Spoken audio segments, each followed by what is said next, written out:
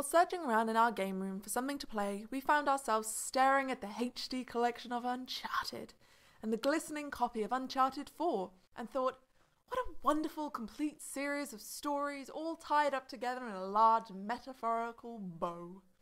Well, we do hope nothing tries to shoehorn its way into the franchise unnecessarily. Live from the PlayStation Experience, look at this new Uncharted game! It's the same, but this time with women! Yay! So here it is, the review of a totally necessary, not at all cashing in, took less than a year to develop, pivotal, honestly standalone Uncharted 5. Or 6, depending on if you think the Vita sojourn was canon. We'd like to start off this review by stating, in typical female fashion, it's fine. In all honesty, it's a good game. No one's calling into question Naughty Dog's ability to make a good game. This one has solid mechanics, mostly due to being built on tried and tested formula from the last 4 games. But there's still banter we've come to expect from a game in the franchise, there's still gorgeous scenery, there's still puzzles, so why are we feeling like we're being left so cold? Let's start with the characters, Chloe and Nadine. One's a treasure hunter and the other one's a person with a gun. Sounds suspiciously similar to another duo we know, but we'll let that go. Starting any relationship can be awkward, so the choice of starting at the beginning of Chloe and Nadine's is a strange one. While we understand that this would potentially be a new dynamic to focus on, rather than an established relationship, like that of, I don't know, just a random example, Jake and Tully from a totally different game, it just comes across as somewhat catty and awkward.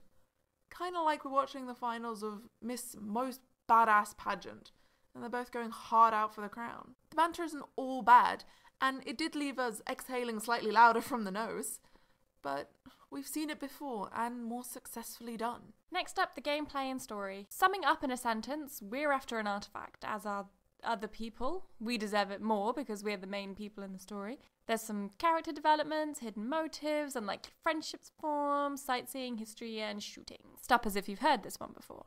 On the subject of treasure hunting, we're still kind of angry about how it's apparently not a big deal to destroy amazing monuments and scenery all in the pursuit of some other artifact that's supposedly more awesome. And of course, their nonchalant attitude to murder. It can all be glossed over with a sassy comment snappily delivered by Chloe. It's Chloe.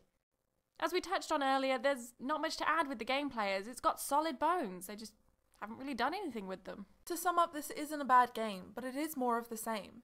We've seen it done before and more successfully. We wanted this to be an addition to the list of badass women that drive the action of the game forward, but it wasn't. We wanted it not to be a Drake game. We wanted it to be a departure from the known formula.